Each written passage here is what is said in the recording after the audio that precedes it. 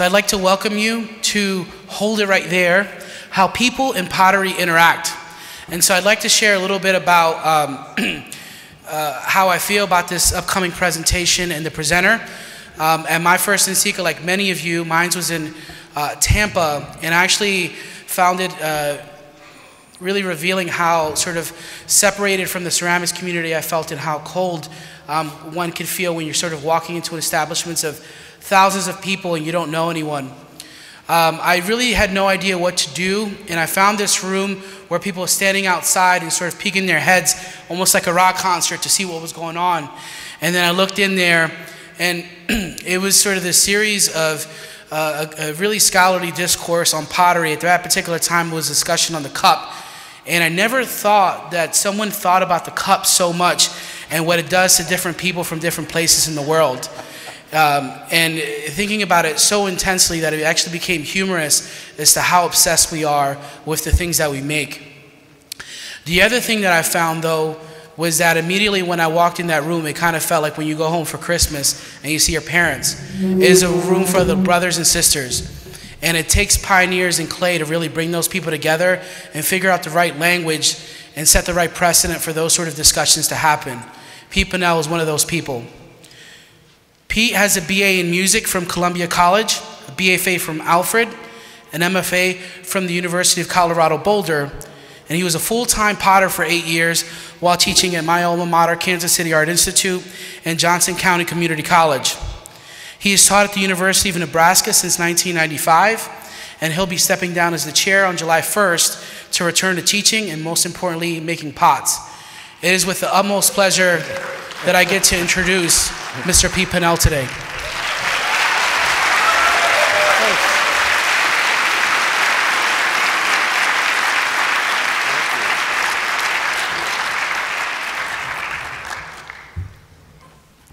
Thank you. It's great to be here. I want to start by thanking everyone associated with NCECA. It's such an astounding organization, and so many people put in so much time and do such a great job. So before I go ahead, I hope we could just acknowledge everyone who makes this all possible.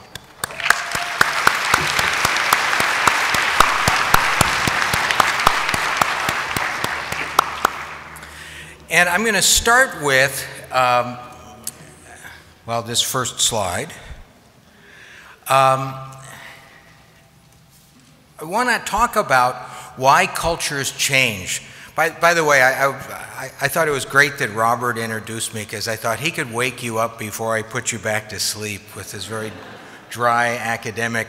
Ernst Gombrich, who is an Austrian-born English art historian, wrote about the psychology of change.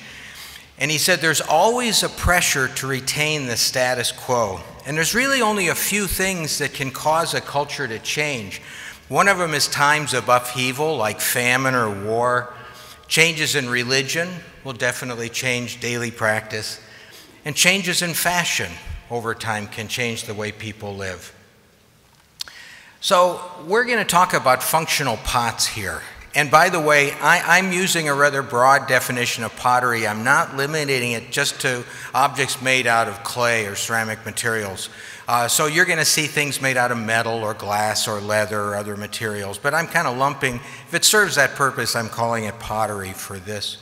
But we're going to talk about functional pottery. And I thought before we started, since this is functional pottery, we should talk about what functional means. So this says, can I read it on my notes over here? This is from the Oxford English Dictionary. It turns out there's more than 10 different definitions to function, and almost none of them have anything to do with the way we use the word. 1C kind of helps, is related to the arts, especially to architecture, designating work connected with a view to its utilitarian purpose. I'm not sure exactly what that says, but it kind of sounds like what we do. 2D kind of nails it on the head, pertaining to or serving a function, but, okay, and more clearly, the opposite of functionless, okay. But then it gives us a clue, also practical or utilitarian. Okay, utility. The fact, character, or quality of being useful or serviceable, fitness for some desirable purpose or valuable end, usefulness, serviceableness. Okay, I like that. Well, they're great sounding things. Useful or serviceable, sure. Fitness for some desirable purpose, I like that. Valuable end, that's all really good. What that did was just describe this. By the way, I have to have a tip of the hat to the Kohler Company because they have supported ceramics and the art so very much. This isn't just any toilet. This is a Kohler Cimarron Comfort Height elongated 1.2 gallon per flush toilet with aqua piston technology. That is utilitarian. So what else? There must be some other reason, right, that we make these things. Well, it turns out that what we are interested in, besides utility, is expression, right? We want to express ideas and emotions, communication. We would definitely like to communicate with the viewer visually, tactily, experientially. Exploration. I don't know any of us who aren't interested in exploring, don't in fact want to spend a lifetime exploring. Experience, the experience of the viewer that the object creates for the viewer, and certainly, last but not least, we haven't tended to say this word, but beauty. Most of us are interested in beauty, both the beauty of the object itself and the beauty of the experience that we can create for the viewer. Okay, so there's a lot that we're interested in beyond utility, but we're all interested in utility. So this is probably a better model than that Kohler model for what we're talking about here. This is a tea bowl in the raku style. It's a raku tea bowl in the panchang style, Korean panchang style from Japan from the late 18th century. So that's utilitarian, but obviously a whole lot more. Which leads us to this thought with pottery. Utility is the vehicle, not the destination. With that toilet, utility was the destination. That's what it was about, right? It serves a valuable end, as it were. But we're interested in using utility to carry all of those other ideas that I just talked about. Now, I'm going to go off on a tangent to talk a little bit about ideas and how ideas can change over time. This is Alexander the Great, who left Greece in 334 BC to conquer the world. And in particular, he wanted to defeat Darius III, king of the Persian Empire. He had with him a force of 48,100 soldiers, 6,100 cavalrymen, a fleet of 120 ships, and 38,000 sailors. He meant business. So you can see where he circulated, starting up there in Macedonia. There's a little place that was in both Greece and then in what's now Syria. He fought, Turkey and then Syria. He fought major battles, went on to conquer the Levant, Egypt, and then turned back around and went out into Central Asia. Along the way, he left Greek culture everywhere he went, and he founded cities that were staffed with Greeks and who brought Greek habits with them. This, by the way, is Alexander the Great, translated into Egyptian hieroglyphics. So one of the things he brought with him is this way of formal dining, right? This is the symposium in Greece. This is from about 100 years before Alexander, and these men are at a symposium. They are laying down on top of the table. So we always think of eating as you have a table, you sit in a chair, and you face the table. That's not the way they ate. They had tables, but they lay down on top of the tables. And this was very commonplace. And it spread actually wherever Greek culture went, even before Alexander. So this is from Italy.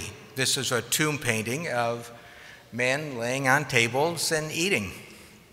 And playing a game, by the way, where they toss the wine lees into a central kind of a spittoon. This took place in a room called a triclinium, where people sat in a three-sided way, like this. This is a drawing of when you have more guests in a that was a small triclinium, that first one. Here's a larger one, and you can see how everyone lay down on their left elbow on pillows and ate. And so, but it's not as if people didn't have chairs. This is from long before that, 2800 BC. This is a harp player, or a statue of a harp player from Egypt. This is a scroll, a cylinder seal off on the left, and when you rolled it onto clay, you can see the scene it does. Again, that's from about 2600 BC, and you can see people sitting in chairs and eating and drinking, but they're not sitting at a table, right? They're just sitting in chairs. And chairs were very common. I mean, here's a painting from a tomb in Egypt of a chair maker. So that's his drill, and he's drilling a hole where he's going to connect the arm, which is off to the right. Just to show that life never changes, really, this is a line of men waiting to get a haircut. Those are two barbers down at the bottom, and some of them are sitting on the ground and some are sitting on stools. So the chair's been around a long time. The table's been around a long time as well. Again, she's playing a game. This is Nefertiti, and she's playing the game of Senate. So they had tables and chairs, and they put them together. They just didn't eat on them. Here's another example of that, playing Senate. This is how they ate, right? Laying down on the left side. So this is from this particular mosaic was found in Israel. And they're laying on their left side. You can see this is from the Roman era, and the Roman habit was to have a boiler off on the right where they could have hot water during the meal. And there's then two other servants and three people eating. This went everywhere the Romans went. This is from a tomb in England. So this is the way we think of the Last Supper, isn't it? Right? The way Leonardo painted it. But actually, up until then, up until the table and the chair began to be used that way, the Last Supper looked like this in artwork. This is from 600 AD from Ravenna, Italy, right? In the form of a triclinium. And by the way, yes, they actually did manage to cram 12 apostles and Jesus into this one little space. One of them is kind of tucked in, like they sort of realized they counted wrong at first. And here's all these glum-faced apostles. This is from 1100 AD. And again, arranged in a triclinium. That's Judas reaching early for the food. Judas has always been a problem. But in Northern Europe, the table started to take on other uses early on. So this is from just 100 AD. So this is from a tomb in Germany, and you can see that the men who are eating are laying down on their left side behind there. There are three people eating, but there are two servants sitting in front of them in chairs holding the food. And by the Middle Ages, the table and chairs as a place for eating, as a way of eating, were well established throughout Europe. So this is from painting by a series of paintings by Pietro Lorenzetti called 11 Scenes from the Life of Holy Humility. So even when you're living in humility, you still get to eat at a table and chairs. And this is one of those cases where it's changes of fashion. And I have my own theory about that. It was the wealthy, the aristocracy, the royalty, the people in religious orders who first started eating at tables and chairs in Europe. And my theory is those are the people who had stone floors. And if you imagine a stone floor in Europe in the wintertime, I think you could really be looking for excuses to not lay down on the floor. That didn't happen in the rest of the world. And so there are countless examples of people who, like this is a drawing, Shah Abbas and the Cupbearer from 1638. Now, Shah Abbas was a very wealthy and powerful military leader. He's gone on a picnic. They brought with him all kinds of drinks and food that's there in front of him, but he's happy to sit on a blanket on the ground. Or this from about the same time, Jahangir and the Cats from Mughal, India, 1630. And you can't tell me this man doesn't own a table or a chair, but he's perfectly happy to sit on a whole bunch of pillows. Or this from China. This is a landscape, tea sipping under willows from 1644. Here's a close-up. They brought plenty of things on the picnic, but they didn't bother to bring chairs or even folding stools, which, by the way, they had at that time. Or this Islamic painting of women. Now, what's in this painting, what's kind of hard to see if you didn't know this, is they're on a low platform. And that very commonly happens everywhere on earth where people sit on the floor to eat.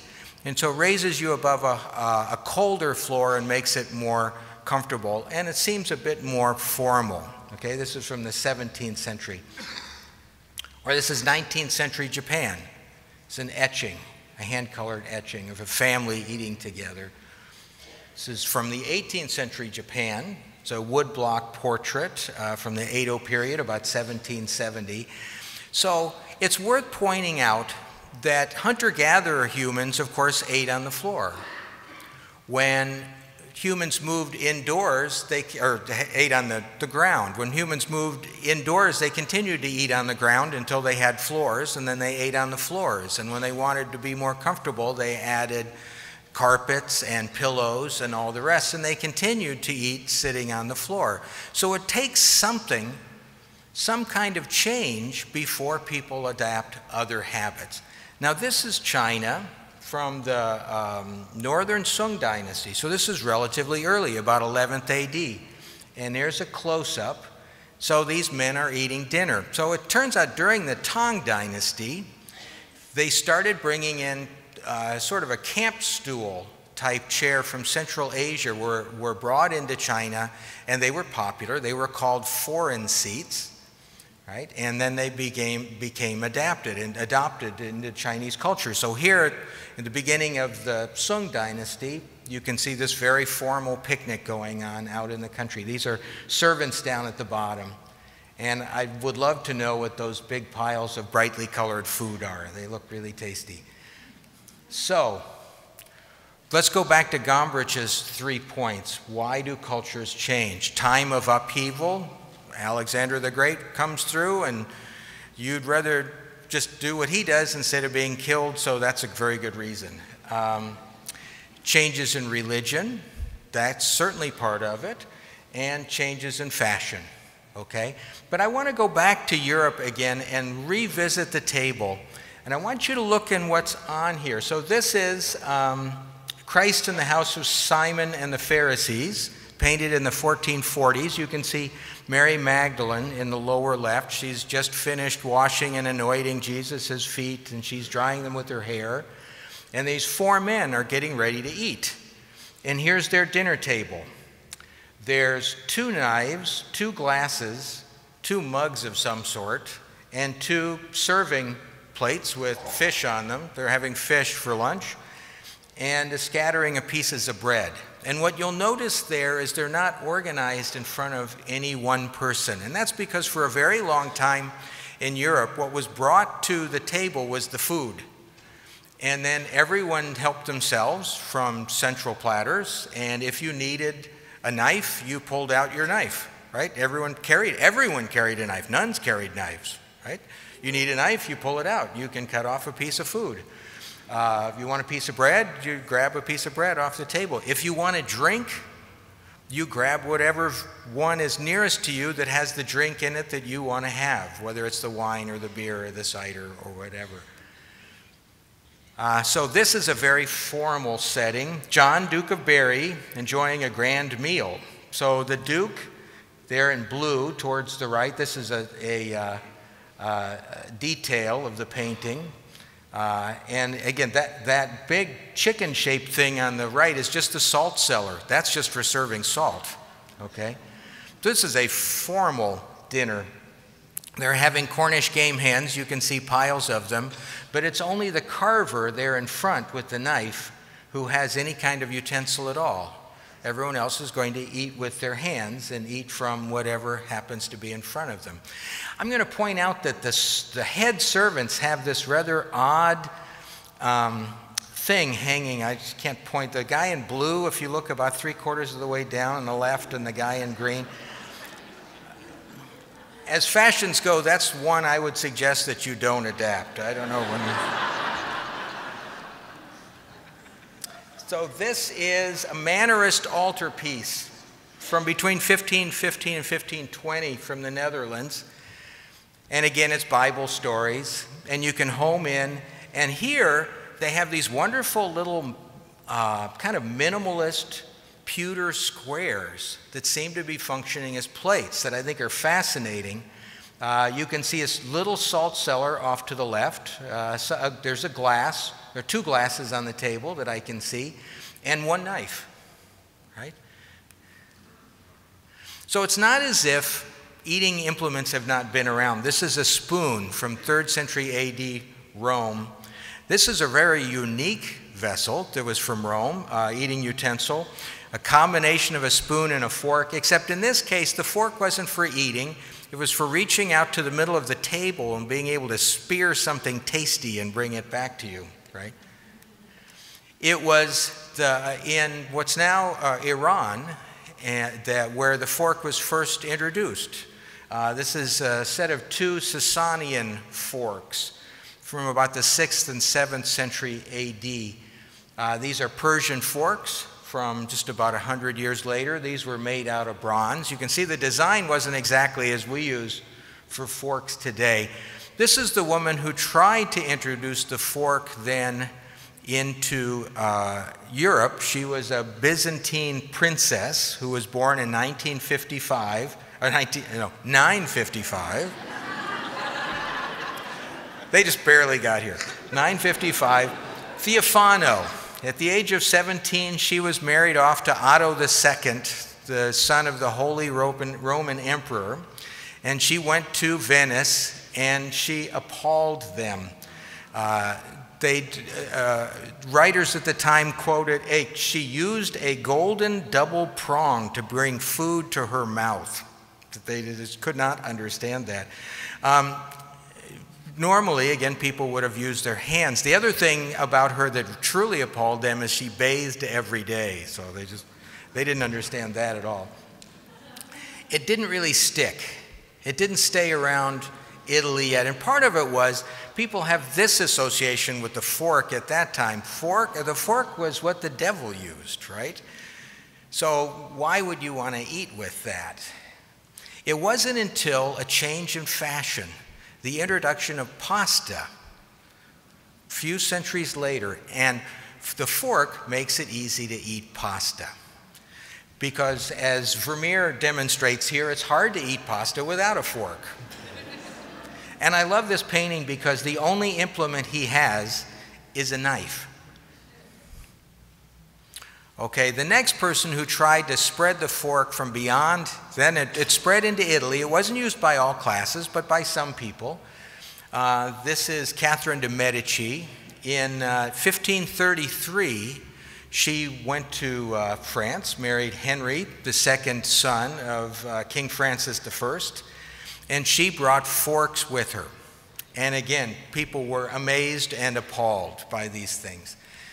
This is a painting, a wonderful painting by Paolo Veronese. This is done between 1562 and 63, and it's a huge painting with a wealth of details, and it is set during his time. So this was, for him, it's the story of the wedding feast at Cana. So you see Jesus in the middle of the painting, but everybody's dressed, and the setting's as if they were in his time. And if you look off to the left here, you can get a really nice view of the table. And again, there are no implements. So even as formal a feast as this in that time, if you wanted to eat with something, you brought it with you, right? Except if you look in the far back there, there's that woman eating with a fork. So she was very stylish. She brought her own fork with her. And one other place in the painting, you can't really see it, but this man is doing that very characteristic thing we do with holding the food with the fork and cutting it with his knife as he looks off to his left and talks to somebody else. So even at that time, 30 years after Catherine de' Medici left Italy, in Italy, there still are only a few people using a fork. But they became fashionable, and they became fashionable fairly quickly. And then people started to have forks and to bring them with them. So here's a very special fork from Germany. That's a glass fitting on the right that went over the fork so you could also use it like a spoon. Or this, that's actually a rock crystal handle on a gold fork. So as these things became more fashionable, people had their own sets made and they carried them with them to fine dinners. And then it became a social statement, such as this. And by the way, spoons, a spoon wasn't something you put in your mouth. The spoon was a way of holding the food to your mouth, and then you drank from the edge of it, the way you would drink from the edge of a bowl. But here's spoons with a fork and knife. Or here's another set, a traveling set with a case to carry it all together, including a very nice toothpick, because when you pick your teeth at the end of the meal, you also want to do that in a stylish way. Or this is a knife, I think this is quite beautiful, from Germany, with coral used as the handles, gold inlay on it. Now the man who tried to introduce the fork to England, and believe me, the English were having nothing of it, in 1611 was Thomas Coriat. So he went on a long multi-year tour of Europe and then wrote a very funny book about it, about all the things that had happened along the way, Coriat's Crudities. And among other things, there's a picture on there of a woman vomiting on his head, and he had running away from someone chasing him with a pitchfork, and on and on. He was given, and he brought forks back with him and used them everywhere he went. And he was given the nickname Furcifer, meaning fork bearer. And it was denounced in England as being effeminate, number one, but also it was seen as somewhat illicit, almost like kind of naughty to do something like that. God gave you hands, and that's the way you're supposed to eat. It really wasn't until the late 18th and early 19th century that the fork took on this modern, curved, multiple points so that it could be used both as a scoop and to poke it and then to put it in your mouth. Almost immediately then in the 19th century, the opposite happened. People started developing hundreds of different kinds of eating utensils to have at a well-appointed table. So these are very specialized spoon-fork combinations. These were made actually in the New World in Boston in 1677, and it's for getting pickled things out of a jar and then being able to scoop up a little of the sweet juice that went with it to have, and so that you could use these at a dinner party and be very elegant. Or this. Anyone know what that is? It's a marrow spoon. That's right. So when you're at an elegant dinner party and they serve you bones, then you're going to need different sizes of spoons to pick the marrow out of the middle of the bone. So that's something we don't use a whole lot these days.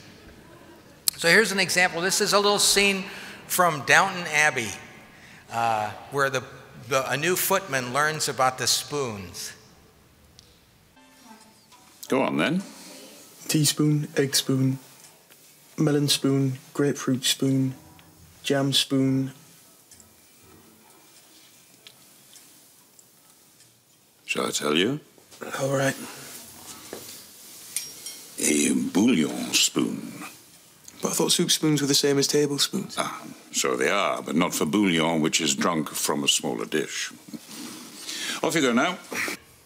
Right, so a whole long line of spoons. By the late 19th, early 20th century, it's almost like you couldn't have too many implements at the dining table. In fact, by the 20th century, we recognized these so much that Alexander Calder could make a sculpture of a knife, fork, and spoon. And we all know exactly what they are. So, why do cultures change? Time of upheaval, we've seen that, right? Changes in religion, changes in fashion. All of that was due to changes in fashion, changes in food that occurred over a period of time.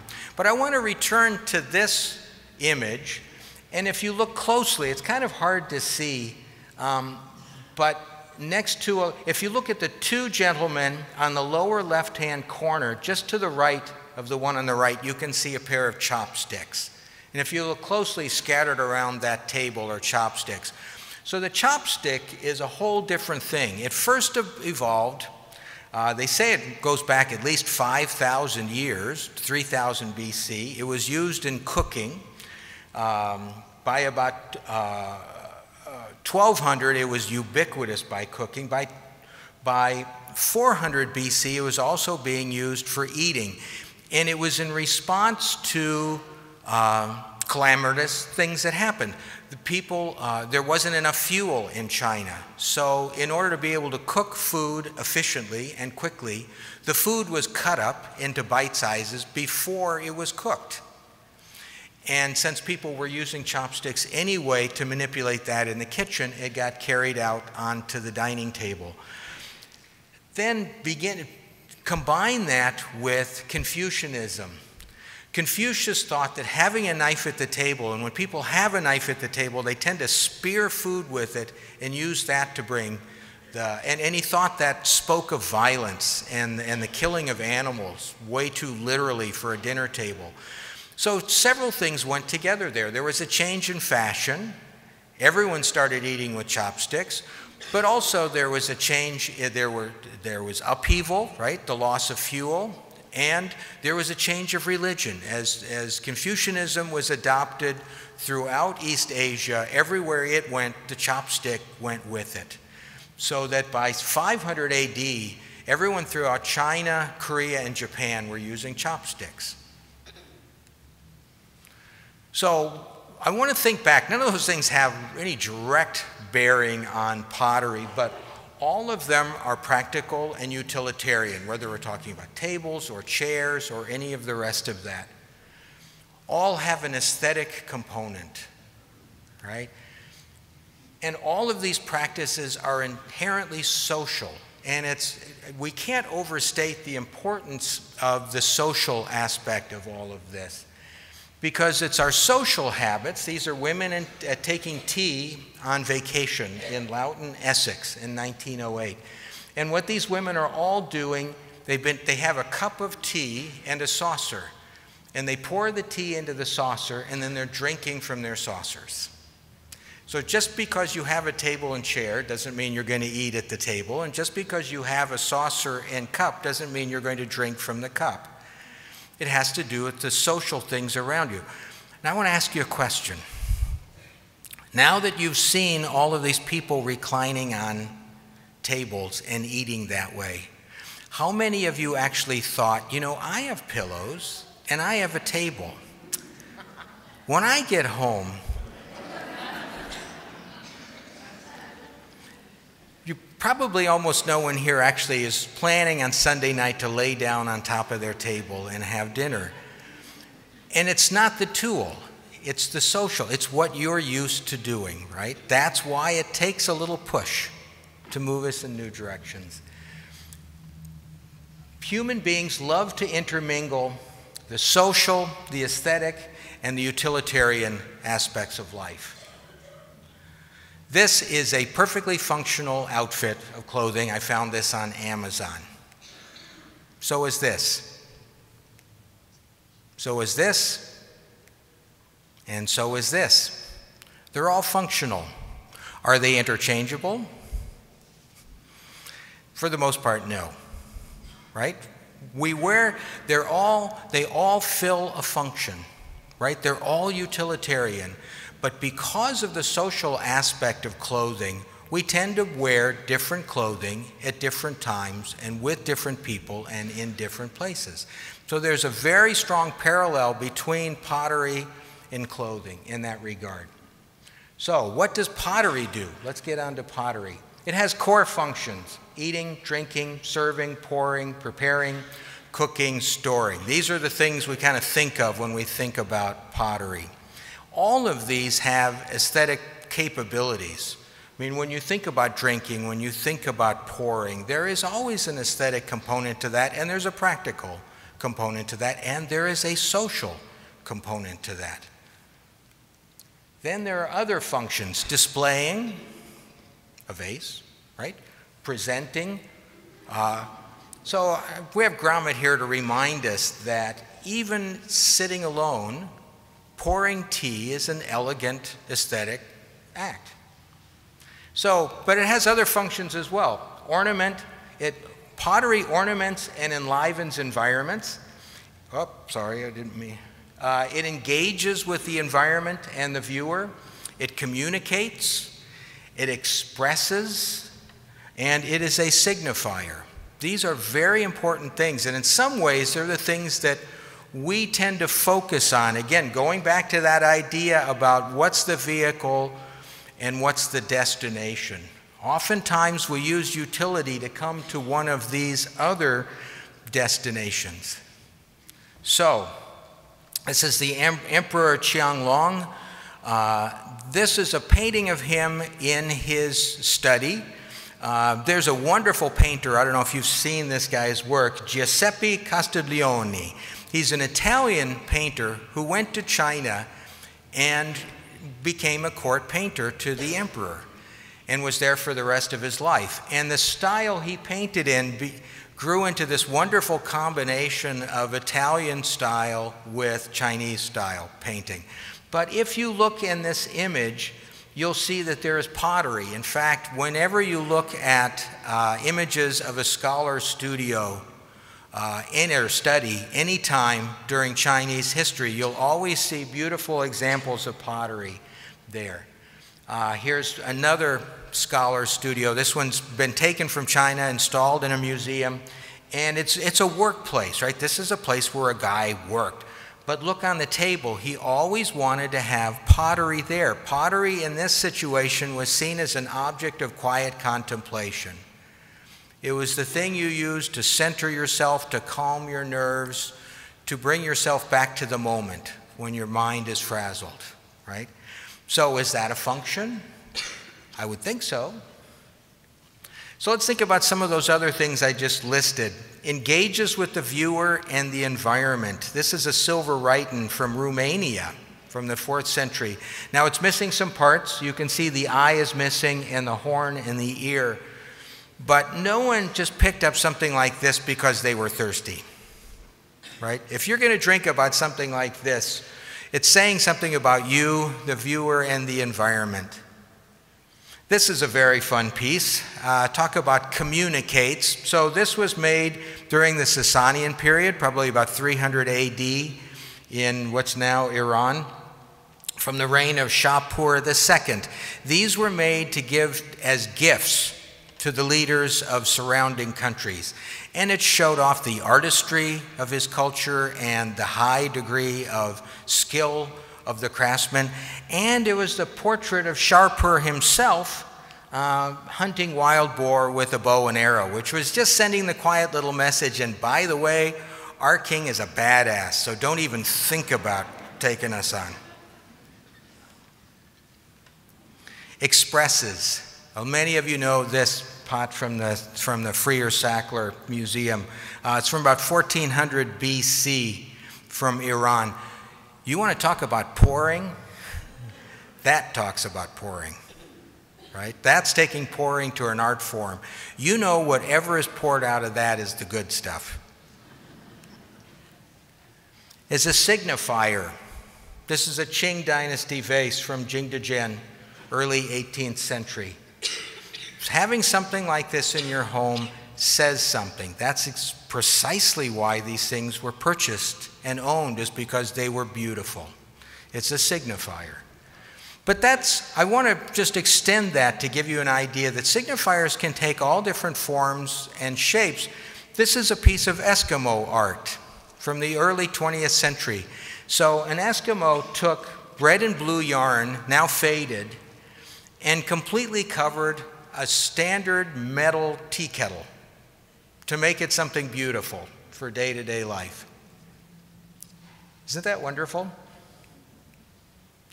So, what's unique about pot? Again, it's an invitation for collaboration. I want to go back to that. Let's think about that a second. The vase is the potter's way of saying, shall we dance? A vase can sit alone and empty, or a vase is, like I say, it's an invitation to the viewer to collaborate with the artist, to finish the statement, to do something with them.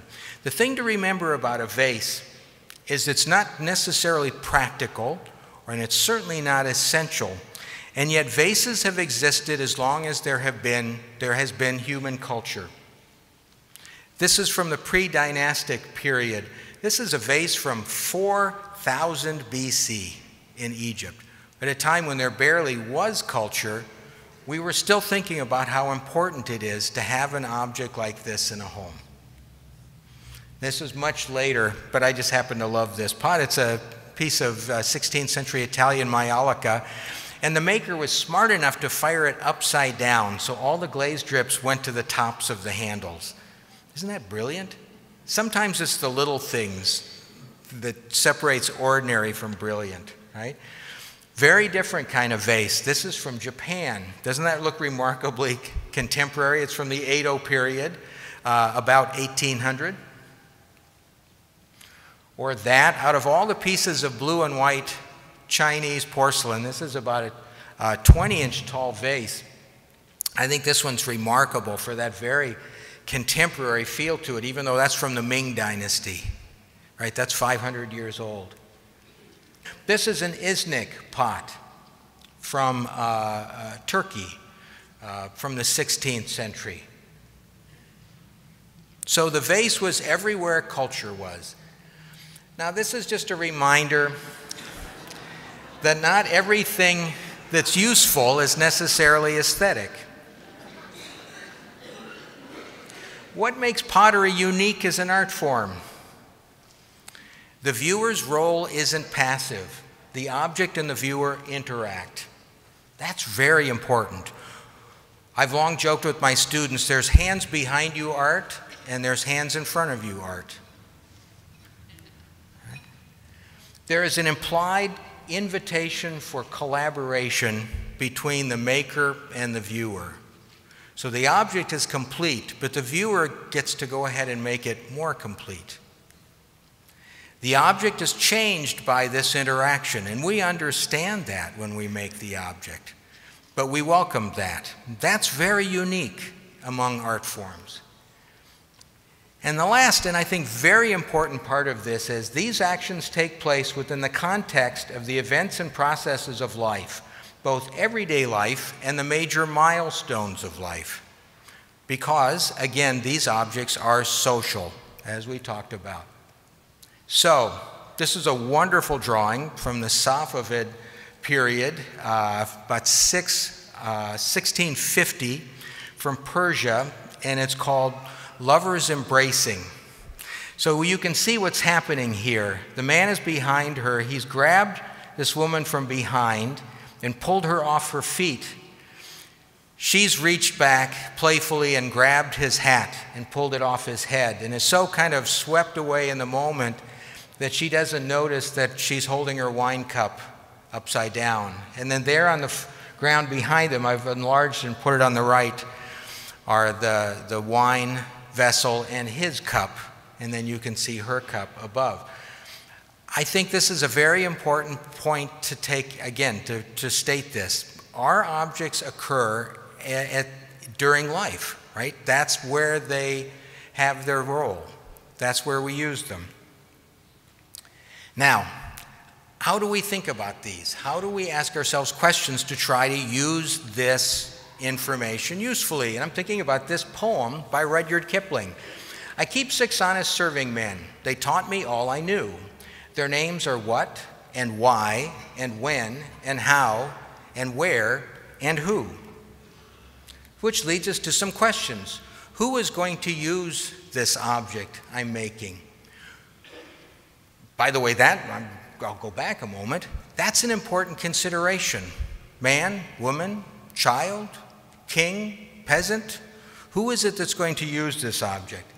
Second is, where are they going to use it? Even within our lives, we tend to have different objects for the kitchen, the breakfast nook, the dining room table, the living room, the bathroom, the bedroom, the entryway, the garden, the boardroom, the lobby to a large building. Wherever location it is, we'll think about that object slightly differently.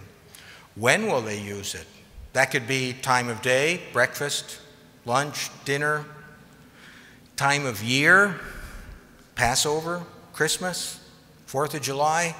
It could be time of life, coming of age ceremony, a wedding, a funeral.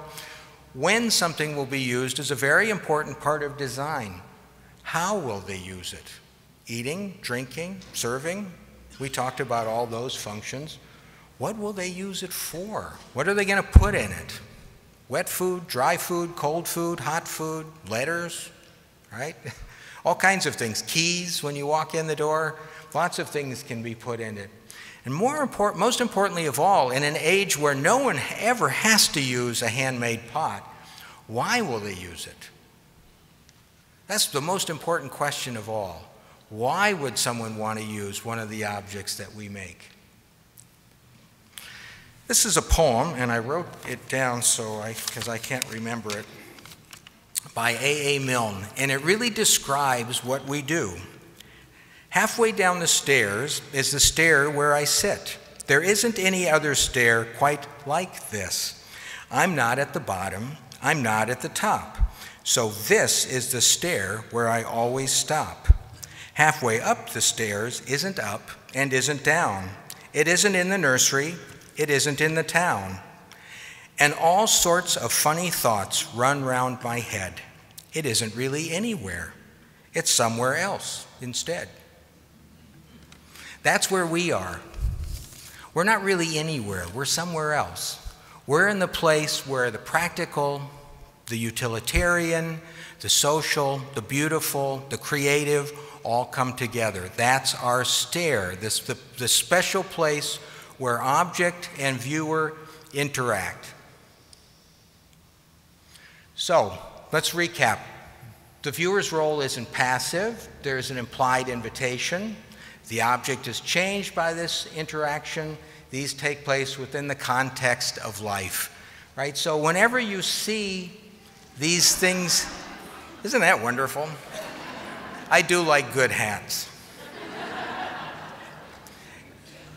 These things occur in life. By the way, I love this painting, 18th century painting of a family with their prized tea set, and they're each holding a tea bowl in a different way. Isn't that interesting? And they're holding in yet a different way and drinking out of it. So, this brings me to the contemporary art world. We all know what 2D art is, right? 2D art is flat, 3D art is round. Increasingly, over the last couple of decades in art schools, we've talked about 4D art. 4D art involves time. It involves the sequencing, presentation, and documentation of interactions between artists, objects, actions, viewers, and locations. That's a definition of 4D art. Does all of that sound at all similar to something we've been talking about? Commonplace forms of 4D art include installation art, performance art, video art, and interactive art. Now, performance art could look like this, right? And this is also a kind of, I missed an image. Oh, I've got a couple images are gone, so I'm just going to skip those. I'm going to go on to, but what I had in those images are images of dinner parties, because they are both installations and sometimes, as in this scene, they're getting ready to film a scene from Downton Abbey, they're performances, right? So, but I'm interested in that very last one that's come about over the last 15 years is interactive art. Interactive art is a form of art that involves the spectator in a way that allows the art to achieve its purpose. I'm going to read that again. That's the definition from Wikipedia. Interactive art is a form of art that involves the spectator in a way that allows the art to achieve its purpose. Which sort of sounds like this, right? Doesn't it? Or more likely, if we're really going to talk about art, this. So this is a formal ikebana by an ikebana artist named Fume Meiko from Japan. So there's a collaboration, and it all goes together. Or this is a painting of the tea ceremony from 1775. Or this, just a Japanese dinner. Doesn't that look like both an installation and a performance and interactive? So why am I bringing this up?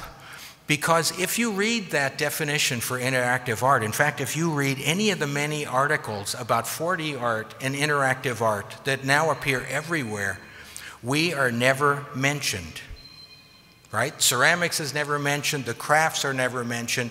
It's as if these ideas started in the 70s and never existed before in any other media. Now, artists do love to do that, right? You know, performance artists like to think the theater never existed before they started doing performance art. It kind of goes with the territory. But the issue for that is this: other people are defining our field. We're not doing it. Go read that definition of interactive art on Wikipedia, and we're not there. And a big part of that is it's our fault.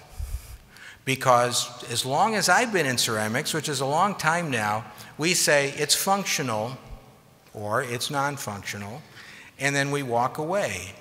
We haven't created the theories, we haven't enumerated the ideas, we haven't celebrated those qualities that I just talked about. We haven't tried to take them to the next level. We simply acknowledge that they are there, and now people from the art world are stepping in, and they're doing the theories, and they're coming up with the ideas, and they're establishing the ways to judge quality, and we're on the outside. That's our stair, folks. That's that special place that belongs to us, but it doesn't anymore, because we never claimed it. As powerful as all of that is, we haven't tended to claim it. So, I have some recommendations for all of us. That's my invitation to this group today, to think about these things, to observe the way people live, to read the theory that's out there, to discuss this with each other, to theorize. Let's come up with a set of governing theories about this, to challenge our assumptions. Okay, that's the most important thing of all, because when we're talking about design, and we're going to make a bowl, we may be thinking about someone like this painting, the Bean Eaters from 1560, that where the bowl sits on the table and you eat with a spoon, but the reality is we may be needing a bowl that you hold in your hand where you eat with chopsticks.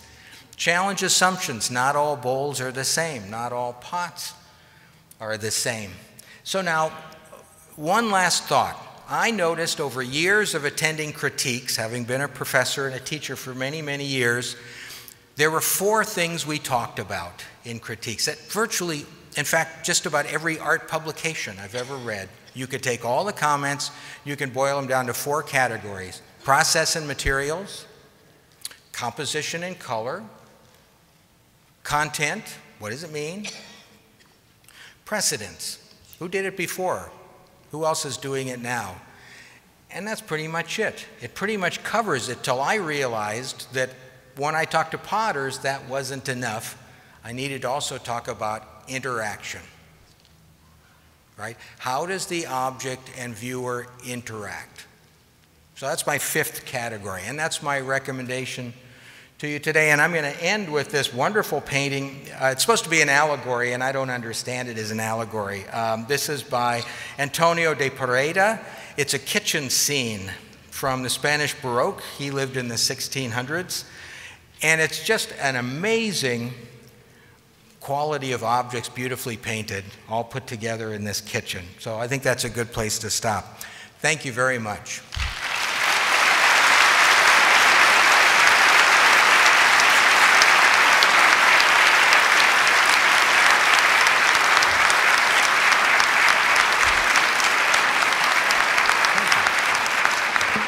I think we have a few minutes for questions. Unless, if you want to run off to another thing, run out, go ahead. There's not another event in here for a few minutes, so I'd be happy to. We have a question. Yeah, hi. Hi. When you described our relationship to clay as artists and potters, you mentioned things like expression and exploration. Yes. Was there a specific reason that you did not specifically mention money or the motivation for the potter to make something, sell it, and accumulate wealth themselves? Well, no, that is an assumption. People, throughout history, people have created objects in order to make a living, right? I mean, that goes without saying. And as someone who made my living as a potter for 12 years, I understand that very clearly. But that's a motivation to make a living. It's not necessarily a motivation to be creative or to be artistic, because you can just crank out all kinds of stuff and make a living, right? So, but how shall I say this delicately? Not many people become wealthy as ceramic artists. Is that a clear understanding?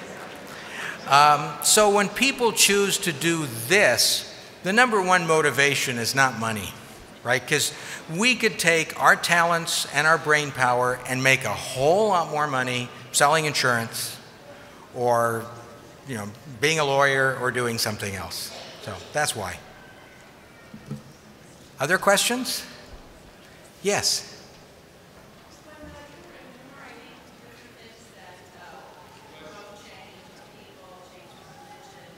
Yes.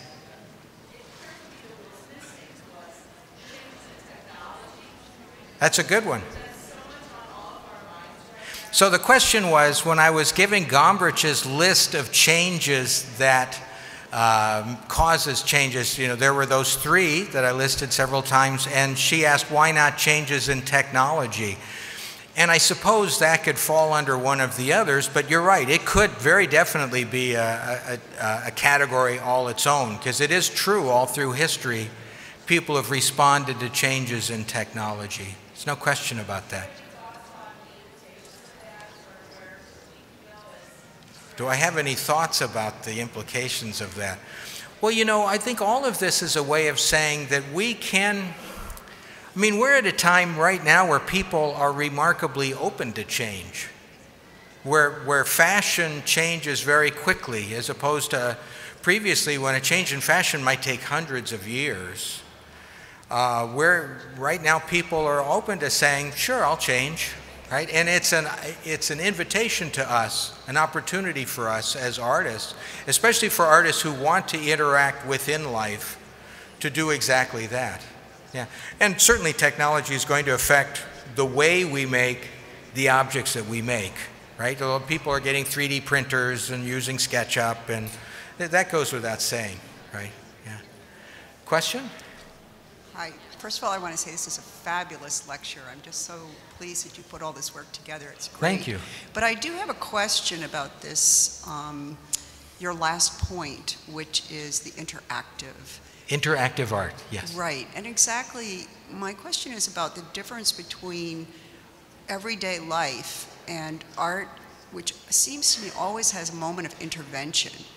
And when art that always seems to be about what? Intervention. Oh, intervention, In other words, when I think about performative art, as I've seen it, it's very much about taking reality and somehow reinventing it to be a very somewhat commentary on the real. Yes. And I'm just, I just was wondering if you'd like to comment about it can very painting, definitely be that. This painting is a good example in that that's not reality. No, it's not, but it's a reflection of that. But you're absolutely right. Art, though, was a reflection of life, and in many ways a part of life up until the 20th century. And it was in the modern era, the early modern era, that the decision was made that art should somehow be separate from life. And that, and it became most so probably just in the post-war era in abstract expressionism, when art was very definitely supposed to be for its own sake. We talked about art for art's sake, right? And it was very pointedly not supposed to interact with life or be about life or even reference life. It was for its own sake. But what's happened since then is artists wanted to talk about life, right? That's why postmodernists evolved, with people wanting to talk about feminism and racism and the Vietnam War early on, and that's why content became such an important part. But what you're putting your finger on is something I think that's very valid and very true, that in some ways the last taboo, and it is probably the very final taboo, because art doesn't even acknowledge that it has taboos, but in my opinion the last taboo is in actually having art that takes part in life. Because pottery can comment on life and be separate from it just every bit as much as other objects, right? All you have to do is look at Grayson Perry's work to know that that's the case. But it doesn't have to. And I guess my point is, it's time for the last taboo, that last wall, to come down. And to acknowledge that art is not separate from life, that it's a reflection of us, it's part of us, it's who we are as human beings, and we should welcome it back in among us. Thank you. Thank you. Well, thank you very much for coming. This has been great.